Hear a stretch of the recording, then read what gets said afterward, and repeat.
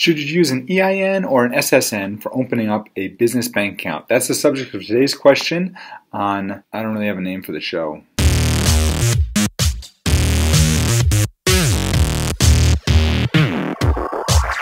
Hey again, my name is Jim Hart. I'm the founding attorney here at Hawthorne Law, and I have to apologize because we have not been producing content regularly enough for you. And one of the main reasons for that is at the beginning of November, we were notified that our lease was going to be canceled by our landlord. And this happened to everyone that's in our building. It wasn't just us. They couldn't renegotiate their lease with the owner of the building, and so they had to cancel everyone's lease. So we've all been scrambling to find new office space, and I'm actually right now in the process of moving into a new office condo down the road. It's a much bigger space. It's going to be a great space. I'm excited because it'll give me an opportunity to expand and do some other things. And but that's what's happening, and that's why I haven't been posting videos quite as regularly as I typically would do.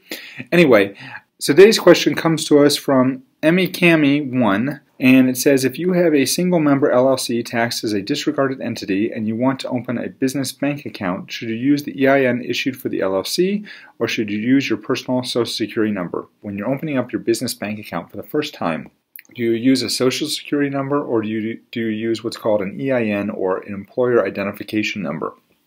Now, it really depends on the type of business entity that you're going to be using for your business. If you're simply a sole proprietor and you want to open up a new bank account for your business, then you can open up a business bank account and call it a DBA account, or a doing business as account. So it could be in your name, doing business as whatever the name of your business is. And you typically are going to want to register that name with your Secretary of State's office to make sure that nobody else is using that name in your state. But assuming that's okay and you can do that, that's one way you can do it, and you can open up your business actually with your Social Security number, and that's perfectly fine. What most people are going to want to do, however, is when they start their LLC, they're going to want to actually get an employer identification number for their LLC. This is pretty easy. You can do it either online, you can do it on the phone, or you can file what's called a Form SS4, which is where you basically state all the specifics about your business and mail it in, and they will mail you a employer identification number for your business. This doesn't take a long time. It's not a heavy-duty process. It's not a hard process. I mean, if you think about it, the IRS is more than happy to give you a number that they can use to identify you with a tax liability. So that's basically what this number is doing. So that's what you're going to do, and then you would take that number with you to the bank to open up your business or your business bank account. The other paperwork that you're probably going to need to do this is your articles of organization, or in the event of a corporation, you're going to need your articles of incorporation.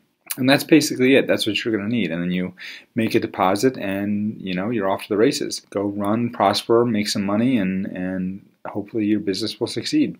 That's it. So if you like what I'm saying, please make sure to leave a thumbs up. Don't forget to comment below if you've got any other questions for me. I do take your comments and I use them to turn them into future videos. So the more comments I see, the more questions I see in the comment section, the more content I have for videos. And right now I've got, I don't even know, looking off to the side, probably 15 or 20 different ideas for future videos. A lot of them somewhat overlap. But anyway, that's how I do it. Also, don't forget to subscribe. Hit the button. I'm not sure if it's this side or this side. I think it's this side.